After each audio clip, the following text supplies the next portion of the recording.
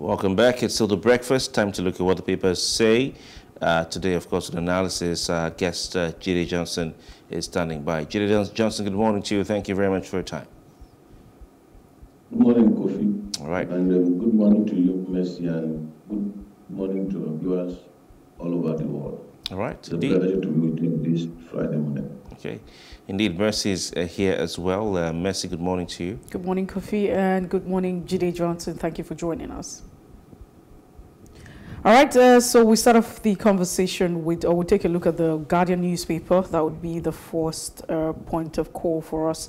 Voices trail Buhari's broadcast on the return of old 200 Naira notes. I cannot wait to share Jide's thoughts on this one. Buhari, new cash policy, legacy weapon against insecurity and corruption and vote buying. Old Naira notes available for circulation. Mere 222 billion, 2.65 trillion Naira to be destroyed. Circulation of 200 Naira notes won't move the needle. You find out who's saying all of that. But Amila, Buhari's directive, a one-term disregard for the rule of law. Ganduje alleges plot to Scuttle election, install interim government. Broadcast is contemptuous of Supreme Court order. And you find compel APC leaders to release hoarded Naira notes. PDP tells Buhari. And banks loses 5 billion to assault on facilities. 17 branches have been touched. Telecoms distance selves from failed financial transactions. Buhari's speech will have their consequences for the 2023 poll. That's what the CDD wants. Countdown to the 2023 elections. Navigating tension-soaked, violence-prone campaigns. And we'll just take this and move away from that. Don't postpone election. Bow to pressure, CS01's INEC. WHO1's as Marburg Mpox spread across Africa. That's another one. Human rights community polls, poll trips or tips Tinubu to win presidential election. Just before then, the CUNPP identifies attackers of Gochinya's resident. That's the much we can take this morning on The Guardian. All right, let's move over from The Guardian to The Nation newspaper with the following headlines. Naira, Buhari under attack for flouting Supreme Court ruling. I think there should be a Supreme Court order. Speaker El-Rufai, senior lawyers, others fault president's decision on 200 old Naira notes as an affront. Naira, Buhari under attack for flouting Supreme Court ruling. Okay. Window of settlement between G5 and Atiku close, as Wike gave that interview, I think, yesterday. Survey projects Tinubu to win presidential poll. 19,365 respondents in 36 states, FCT involved, right? Make them the survey, they go. I think Labour Party have also had their own survey. So everybody's surveying. I don't know why Atiku is not getting his as well. You know, maybe you and I should have a poll, Messi. Ibadan stands still for Tinubu. You can see Mammoth crowd came out to see him. Or you all will vote equity. Justice Makinde tells APC candidate. That's some of the headlines on the front page of The Nation. Well, I'll move away from The Nation. We have the Punch newspaper. Now, one thing you need to know is that the Punch over time describes President Muhammadu Buhari as a Major General retired. That's how the Punch, addresses the president. And for, certain reasons that they have said, they think that the president is still a dictator. That's their position. But on that front page, you find better days are coming soon, despair, disappointment after the president addresses the nation. President illegalizes 1,000 Naira, 500, and clash with Supreme Court likely. Governors state dare Buhari and consider citizens to spend all notes. Governors and state dare Buhari and order citizens to spend the notes. And mostly, after the president had her broadcast yesterday, then, El-Rufai had his, asking residents to go ahead and spend that.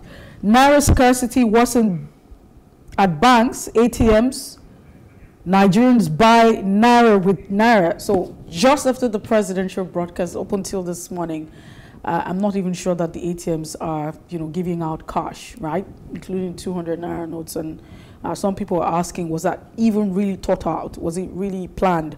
Naira Redesign plot to Scuttle elections, install interim government.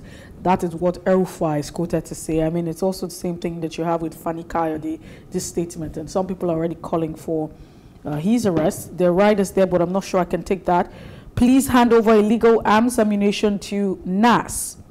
Nigeria's oil output increases by 31 million barrels, OPEC is quoted to say. Man says job loses, there's a likely possibility of losing job according to economic crisis. That's what you find this morning on the Punch newspaper. Let's move on to the next paper. This time we have Daily Trust. That's the final paper before our guest comes in. Naira Redesign, Buhari out to truncate democracy, Ganduje. President counters Supreme Court, insists on ban of old 500, 1,000 Naira notes. This is the reactions to his speech to Nigerians yesterday, broadcast. Nigerians recount losses. Nationwide broadcast contempt of court, lawyers. They remain legal tender in Akadonye. Some of the headlines, or the writers rather, to that particular headline. More from Daily Trust, 404,106 security personnel, or 404,106 security personnel for elections IGP. G5, Wike forecloses reconciliation with Atiku. Forced abortion report, NHRC, that's the Nigerian Human Rights Commission panel, grills military, rescues women, others. And unbundling railway will not lead to job losses. Minister, U.S. to return $954,000 Alamesia loot to Nigeria. 7 northern states owe NECO 2 billion naira register. Some of the stories there. Another one, this is quite sad. Pregnant woman dies in Kano over payment alert delay. Second time I'm hearing something like that this week. Jide Johnson, the Naira is a hot topic on the front pages of the papers this morning. I want us to look at what some of the lawyers are saying about the president's address and his directive vis-a-vis the Supreme Court decision, or rather Supreme Court order after the last hearing. But before you go to that, please give us your thoughts on the fact that people are going through stress, like this pregnant woman who has died in Kano hospital because of a payment alert delay. That's what I was about interjecting you to start with, because we have to humanize this thing. This woman is just a sample of many that has happened. It's just one that has been reported. There are many cases that have not been reported. People that are disconnected from the media, people that are disconnected from the power centers and the state capitals and the rest of it. This is what humanizes the story. This is just unbelievable because of payment allowed. And if you have ever gone to the hospital with the way we operate our hospital system, the medical system in Nigeria, usually they require payment first. Even government hospital, they require payment first before patients are treated. It's unfortunate that I found ourselves in this situation, and it's unfortunate that those who have elected at various levels are not bothered. They are not concerned. They are not concerned at all. All they are all concerned about is about election. What will happen to this family, or many families that have had their loved ones taken away from them as a result of their inability to access their own money to make payments for medical treatment. It's unfortunate. May the soul of this woman rest in perfect peace, and many others like that. And may God grant every family that have suffered untold hardship as a result of this policy, the one loss or the other, the fortitude to bear the loss of their loved ones. It's unfortunate, but that's the reality. It's just a reflection. These people, whether the House of Rep, Speaker, or the Senate President, we are not even had anything from the Senate President or the governors. They are just far away from reality. Okay, so the other attached headlines to this situation. What some papers are saying, lawyers are saying, criticizing the president, saying he's disobeying what the court has ordered. And then El-Rufai, El-Rufai telling his president to... We have said it over and over time, is that Nigerians will be much more interested in who occupies the ministry, the Minister of Justice and the Attorney General for the Federation. It's based on interpretation. The moment the three governors went to court and the Attorney General issued a statement, granted, I told those that care to listen that I'm not too sure that government is going to obey this particular order to the latter that they stuck to. They are gone, because it's whatever interpretation that the Attorney General gives to the president, that's what is stuck with. And what they've done is to look at the technicalities and play on technicalities. Outrightly, the president did not stop completely the old Naira notes. You saw what they did. They limited it to 200 Naira notes. So there is a loophole in every decision of the courts. There are loopholes and there are lacuna which you could exploit. And they studied that order and they saw a loophole which they could exploit, because the president outrightly did not say the old currencies are no longer tender. What they did was to be economical with it, that 500 and 1,000 are not acceptable. The central bank will collect that, and they will collect that at designated places. You could see the way they were playing around the technicalities, and that 200 Naira will be made available. It's still a legal tender, and that the banks will make that available. So in what way would you say the president has flouted Supreme Court? They played around it. They understood the loophole and they played around it. And I've seen many, even lawyers, senior advocates, and then complain about this, not looking at the technicality in which the president exploited. As far as I'm concerned, he just played around the Supreme Court. There was no substantive declaration by the Supreme Court. Let the status quo ante remain. So there is still an opportunity for the presidency or the CBN to still play around whatever decisions they are making, even though that is contrary to public opinion. That is contrary to the expectation of the people. But legal interpretations, legal decision is different from public opinion. However, in democracy, it is required of those that have popular mandate to listen to the popular demands of the people. And we have seen this over the last 7 years of this administration.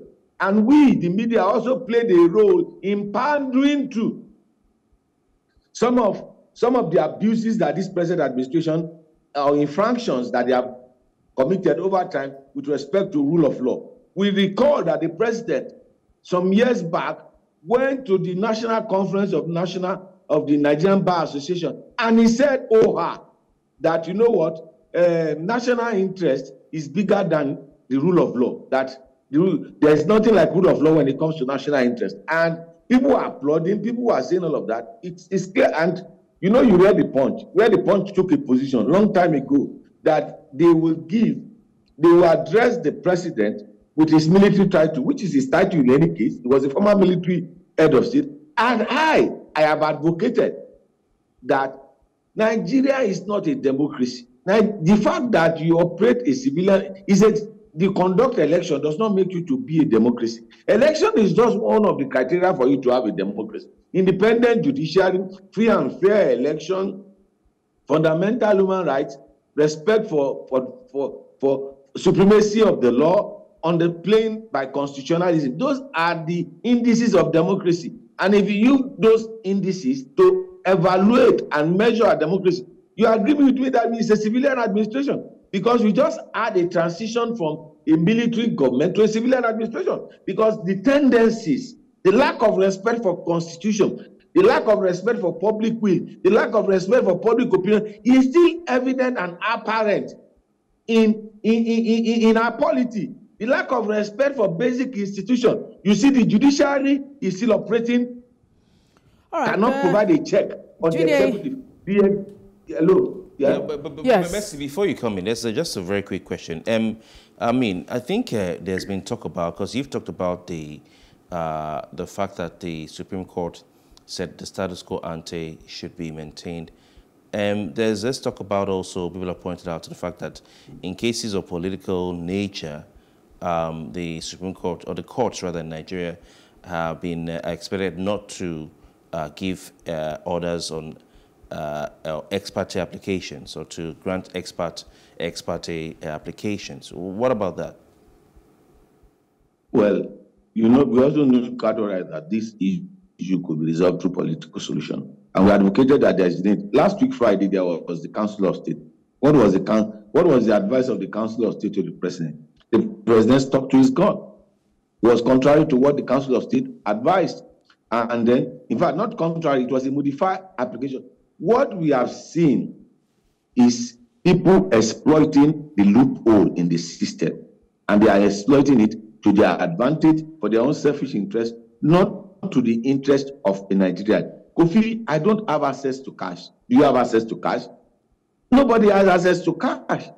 And there was a story, the banks you spoke about. I told people, if you make transaction through your phone, you use the USD code.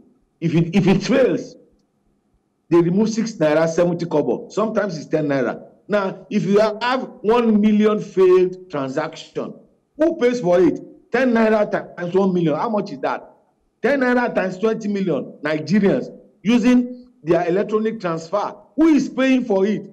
With your money and your inability to access your money, you are even having a technological failure in terms of people don't have the infrastructure backup to ensure that you have cashless policy. And you are paying on both ends. You don't have access to your money. One, they are making deductions of the telco charges too, and the banks are also making their own 20 naira deduction. So, okay. So the policy, instead of solving problem, is putting pains, and they fail to see reality because they have. I have said it. Have you ever collected the new naira notes on the counter? The old one, the mint. Okay, let me put it in better perspective. Have you ever collected mint naira notes, the old one, on counter before? Have you ever seen such payments? No. Where do you get it? You see it at parties. It comes out through the back door. The same system still applies to this new one. That's why they are not paying it across the counter. People have, the central bank governor said, they've released also amount of money. Where is this money? If we have this money in circulation, we will not be complaining as we are complaining. But nobody can lay hold of the money because there is a racket that sells currency and they thrive under this atmosphere. They've not dealt with that particular problem, and then you are creating new problems. It's unfortunate. Okay. I'd like us to, delve into the issue of El-Rufai and his thoughts about the Naira Redesign policy as a plan to scuttle the elections and install interim government. You also probably would have seen, the broadcast that he had shortly after the presidential broadcast yesterday, asking residents of Kaduna State to go ahead and spend the Naira, not just limited to 200, but, across 500, 1,000, and what have you.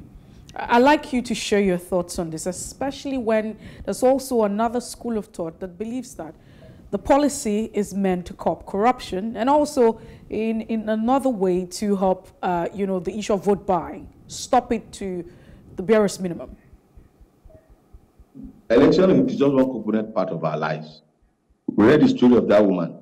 Election will come by the end of March 9, the election will have come and gone. But the damages you have done with this policy will still stay with us. For example, those that have lost their loved ones will still stay. It was Ganduje that said it was meant to be Scuttle. Both Ganduje and the governor of Kaduna State made contrary pronouncement to what the president said. Well, to a large extent, if we actually are practicing federal system of government, which is we are beginning to see the beauty of federal system of government.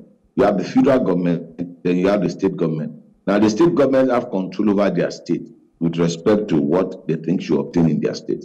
So, if they are providing a platform or an avenue to ensure that they will compensate their citizens, either by mopping up this currency and using their own state resources to support or to subsidize the citizen, there's nothing bad about it. But what I do not take to is the confrontational approach. And then what we have also said from the onset is that APC is not a political party. I'm sorry to say this, because this policy is coming from a political party that you think that they should have been able to harmonize their thought. One, they've not been able to put in place what is called their board of trustees, which you have all these major stakeholders in the party talking about the policies of the party.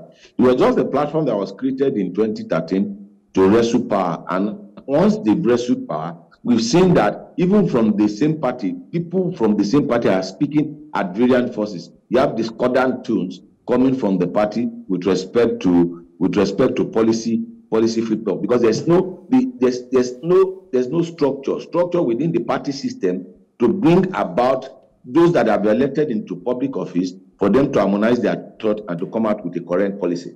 And they found out to the president too long. And I've said it. It is wrong for you in a democracy to call the president your father. You can't question your father. So for many, many years, they've called the president Baba, Baba, Baba. And in Africa, you don't question. And I said it on here, and I'm saying it again. The president is not my father. He's my servant. He's elected to serve me. The president is elected to serve the people. But in a situation whereby you have people pandering to somebody that has been elected to be a public servant and giving him the title of a father, then you find it so hard. But Jide, just before we close it down, I'd like to ask you, do you believe that this policy is meant to, truncate the 2033 elections and install an interim government? Well, you can come up with different types of theories, because one, based on what has been made in the public domain, you heard what the INEC chairman said, that they don't have access to funds. Now, INEC would require a lot of logistics. If I don't have access to funds, if INEC don't have access to funds, how would they mobilize their resources for the election? Both resources, human and physical, and material. How would they mobilize such resources? And then you heard what the CSO said, that INEC should not at any point in time postpone the election. We have had cases whereby people have raised the red flag that there are attempts to postpone the election. So once we postpone the election, what happens?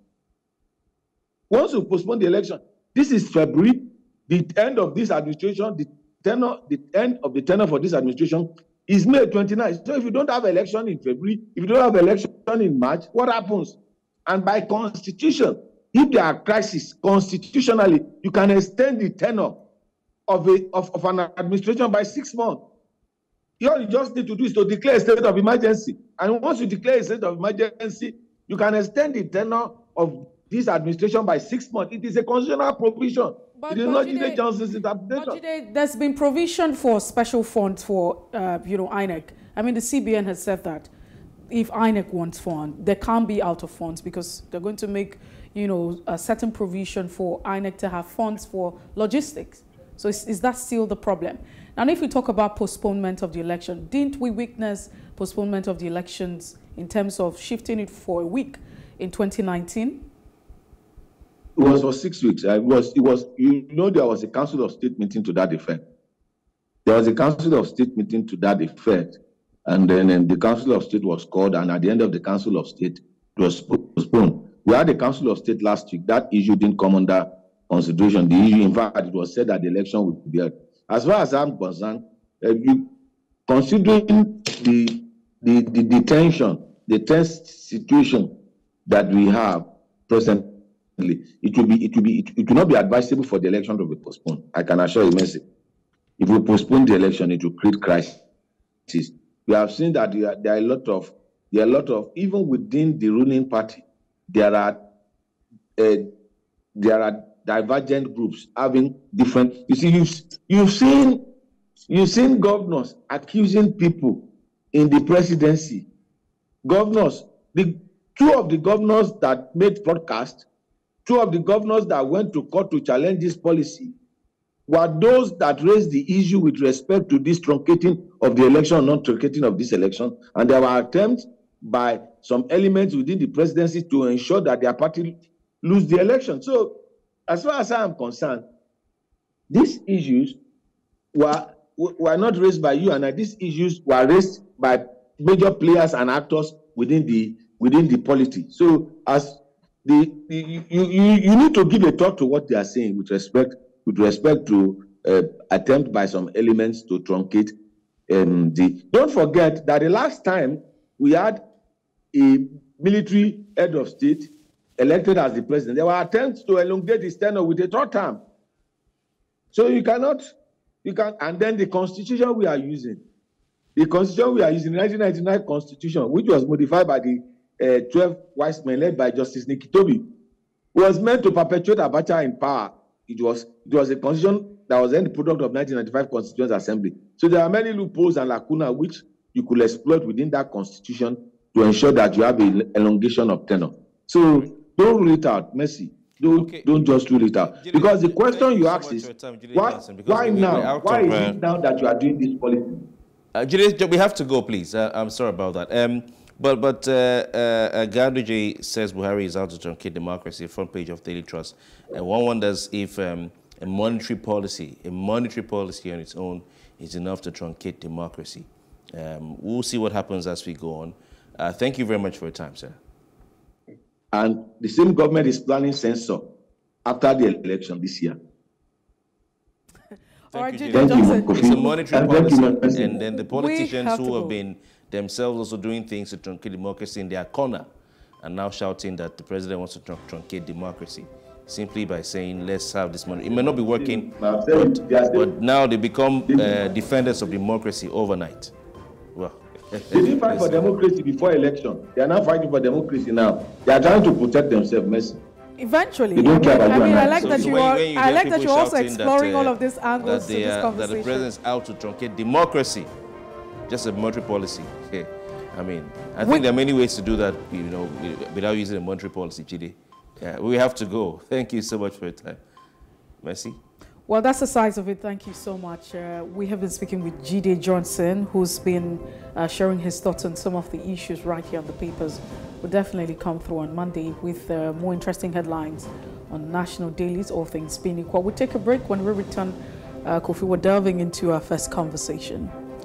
Yes, indeed. We'll look at exactly what's going on with the Defense Research and Development Bureau Act of 2022. Please stay with us.